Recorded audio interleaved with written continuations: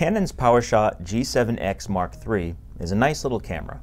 It's great for casual video production and general photography. It can also stream directly to YouTube, but the included manual doesn't tell you how. So let's go over the steps so you can start live streaming with your G7X Mark III.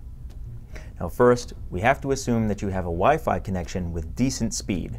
After all, you'll be streaming high-definition video, so fast Wi-Fi is a must. And you should set up your camera and do all of your streaming as close to your wireless router as possible.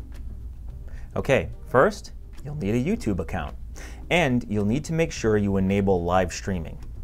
Log into your account, go to youtube.com/features, and click Enable under live streaming. You'll need to go through a brief verification process, and you should also take the time to check out your live stream options, including what your streams will be titled. Once that's set up, you'll also need a Canon Image Gateway account. Go to canon.com/CIG and create an account. You can use your Facebook or Google logins, but I prefer to create a new one. And once you have an account set up, you'll need to link your camera to it.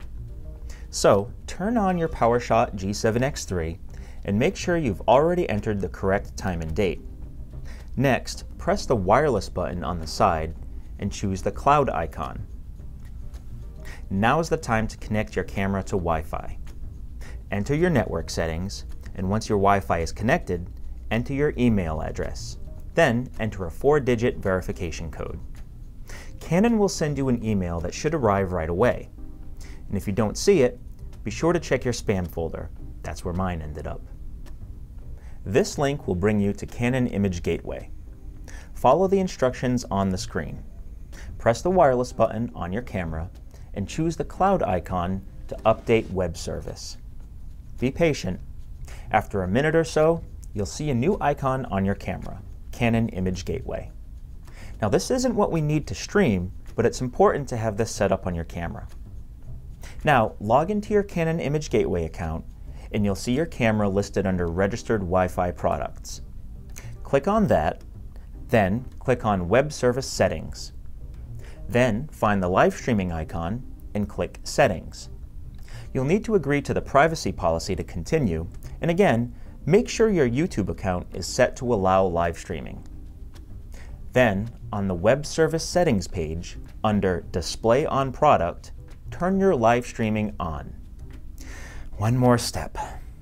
Go back to your camera's wireless menu, and again, click the cloud icon to update web service. Give it a moment, and lo and behold, you now have a live streaming option in your wireless settings. Now you'll need a memory card in your camera to use the service, so make sure you have one ready to go. Then just click on the live streaming icon, let it connect, and you're finally ready to go live. It'll even let you know the title of your stream, which you can edit in your YouTube settings. Then just tap record on the screen and you're online. And don't forget, you can use an external microphone with the G7X Mark III, so you can get great sounding audio even with a little point and shoot camera. So there you go. Once you have everything set up, live streaming is really just a matter of a few taps.